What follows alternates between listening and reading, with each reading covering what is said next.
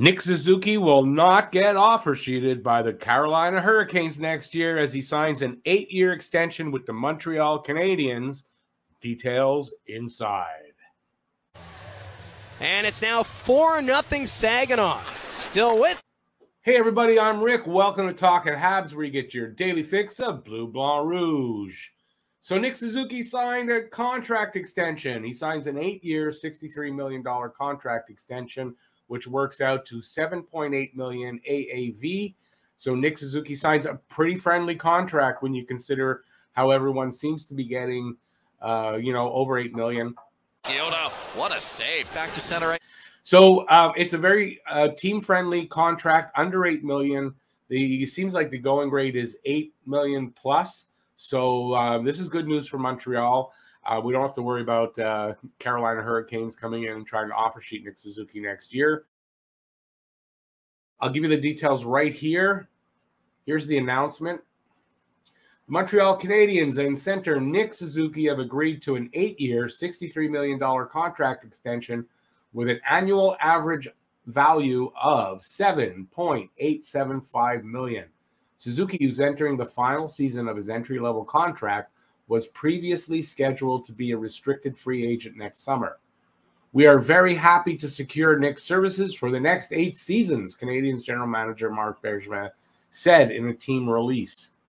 Here's another part of the announcement. They've agreed to an 8-year, $63 million contract, so he signed right through the 29-30 season. The 22-year-old forward played 56 games for the Canadiens last season, registering 41 points. Suzuki, 22, had 15 goals and 41 points in 56 games during the regular season in 2020-2021, and followed it up with 7 goals and 16 points in the playoffs as the Canadiens went to the Stanley Cup Finals. Drafted 13th overall by the Vegas Golden Knights at the 2017 NHL Draft, Suzuki was acquired by the Canadiens along with Thomas Tatar and a second-round pick in exchange for Max Pacioretty. He was named to the NHL's All-Rookie team in 2020. In 127 career NHL games, Suzuki has 28 goals and 82 points.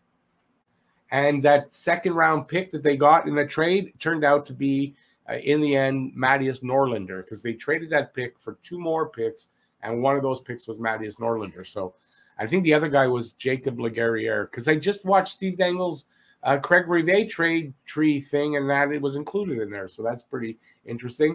Nick Suzuki, in his 2 years with Montreal, you can see he had 13 goals, 28 assists for 41 points in 71 games in his first season.